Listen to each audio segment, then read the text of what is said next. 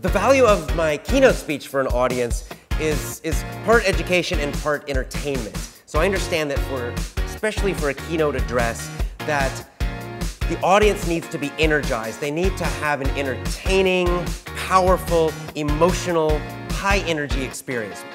The power of emotional leadership is to get team members, to get customers excited and emotionally committed to a project, to your cause.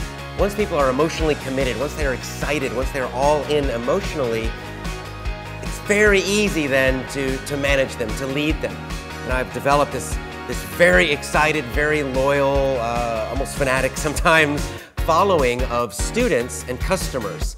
And I use these techniques in videos, I use them on social media, and I use them in face-to-face classes and seminars as well.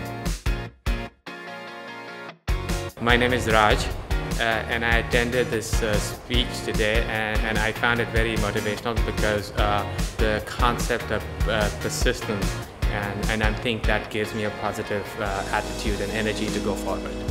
I do use physical activities to get people engaged. There are a wide variety of things I do, but the key point is that emotion and physical movement are tied together. No more sitting down. It's going to be all action, all movement, you know, and having fun.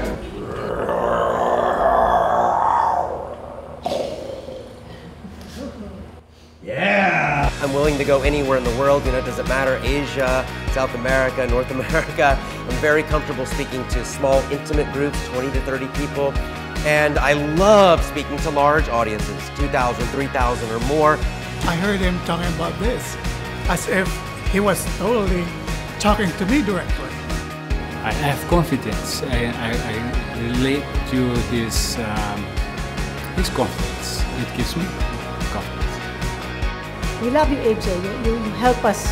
You help us to be the best of ourselves.